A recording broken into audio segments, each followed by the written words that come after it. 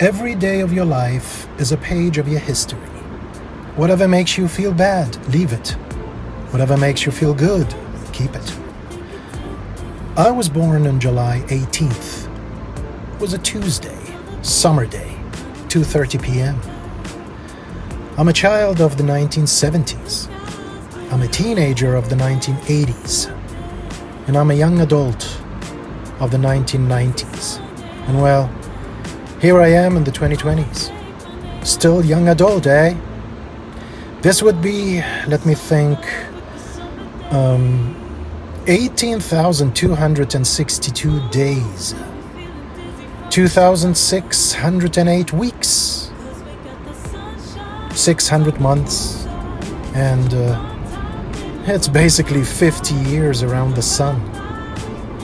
Yet, I feel like it hasn't been really all that long, has it? In fact, life is short. I'm having the time of my life. And like you know me, I'm intent to enjoy it until the lights go out. No doubt, I have the best family in the world. Great friends, colleagues, and of course my handful of fans and supporters. You guys are so special and amazing. I am thankful to every one of you, each one of you, for making my birthday very memorable. Your wishes and gifts are invaluable to me. I love you, I really mean it. Each one of you. Your wishes made my day, and I'm blessed to have you all in my life.